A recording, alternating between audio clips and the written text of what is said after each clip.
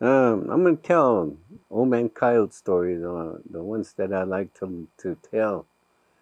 And so as he was walking along, he saw another smoke coming in from near the river and near some trees.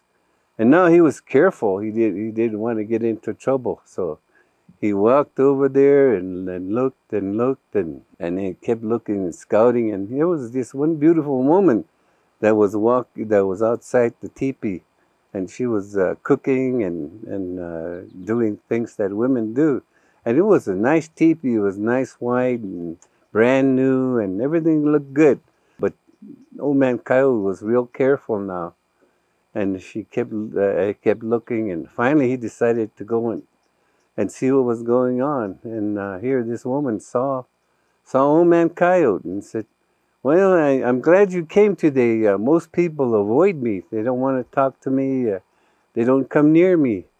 And Old Man Coyote said, why is that? You are a good-looking woman, and you have nice things, and you're hospitable, and I don't know why they do this. And the woman said, I don't know, but people don't come. And Old Man Coyote said, have you ever been married? And the woman said, yes, I have several husbands, but they always leave me. So now Old Man Coyote was curious.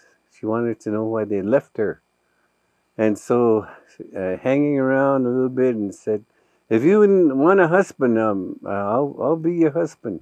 We will live together, and I won't run away from you. If you keep me satisfied, I'll be here because I like everything that I see, and you live well, and you have good things."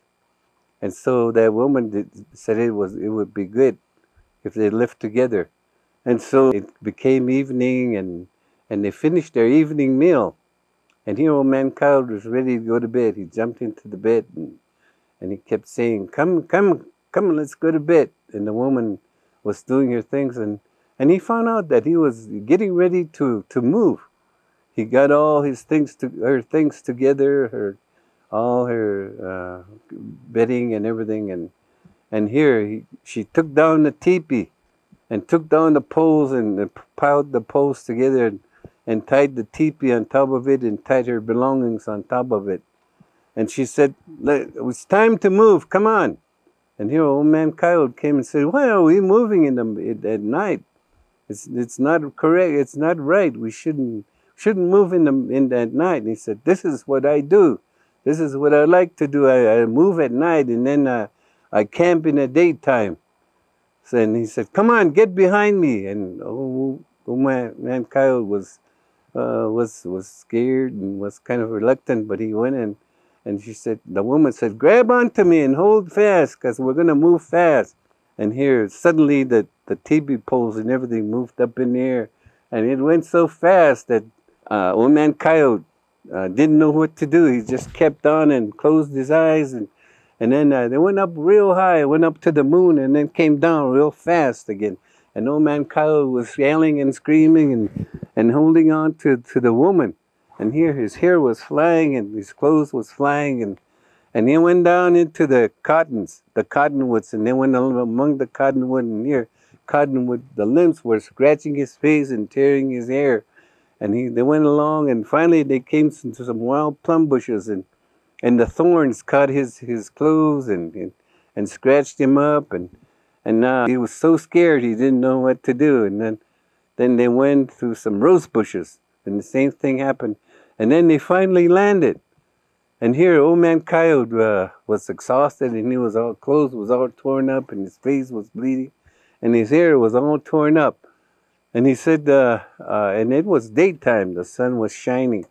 The sun was starting to shine, and he said, why do you do this? Why do you move at night? And the woman said, I like to move. That's why my husbands leave me all the time. And Old Man Coyote settled down, and the woman started to cook. And the woman started to cook. And they were in the daytime. And Old Man Coyote wanted to rest and sleep, but the woman said, no, you get busy. You're my husband. It's your job to do things. Go get some firewood. Go out hunting. Go find some deer or a buffalo or elk, And every time Old Man Coyote wanted to sit down, she told him what to do. He said, "You go and do this and that." And finally, it was getting evening again. Now Old Man Coyote was happy. She said, "Now I'll get some sleep. We'll go to bed." And he wasn't even thinking about his lust anymore for the woman. Here, he just wanted to sleep. And here, he went inside the teepee and was getting ready to go to bed. And here he heard some noises, and then he realized that she was getting ready to move again. She got her baggage ready, everything ready, and then she took down the teepee and put the teepee poles on, and Old Man Coyote was ready to run away, and she said, "You come on behind me and hold on to me. We're gonna move, and see, it'll be daylight soon, so we don't have much time. Get behind me." And here the same thing happened again. They went in the moon, and now Old Man Coyote was screaming. He knew what was going on. He was screaming and holding on to her, and here he was all torn up. Now all his clothes were in rags. So in the daytime they landed again. And so she put up her teepee, and Old Man Coyote was so tired that he couldn't stand anymore. The woman was doing her chores and told him what to do again. You go this way and do that. So he went when he said, "I'll go get some firewood," but he went to see some ash trees that were growing nearby, and he said, "Elder brother, I'm afraid I have this woman, and she likes to move every day, and I'm getting tired, and I can't run away. She keeps watching me. Can't get away. Elder brother, tonight when we fly by, I want you to catch me and hold on to me so that I can get away from her." And so he went back, and again, and it was evening when they were leaving. And Old Man Coyote said, "Why do you do these things? Why do you move at night?" And the woman said, "I'm a ghost woman. That's why I do these things. Now you're married to me and you're stuck with me." And then they went up in the air. And Old Man Coyote said, "Go through those ash trees. Go through those ash trees." And here the woman went through the ash trees, and he said, "Elder brother, hold on to me. I can't stand this anymore. Hold on to me. I have to get away from this woman." And so the ash trees grabbed him, and he got away from the ghost woman. And so now Old Man Coyote was in trouble again over women. The ghost woman left, and she got off and thanked the ash trees again, and then went to sleep. And then when he woke up, it was daytime. So he was walking along again. Now he didn't want to see anybody. He didn't want to even see any women. And then he was walking along, and then he came to a lake. And here he wanted to see what his face looked like. It was all scratched up, and he wanted to fix his hair.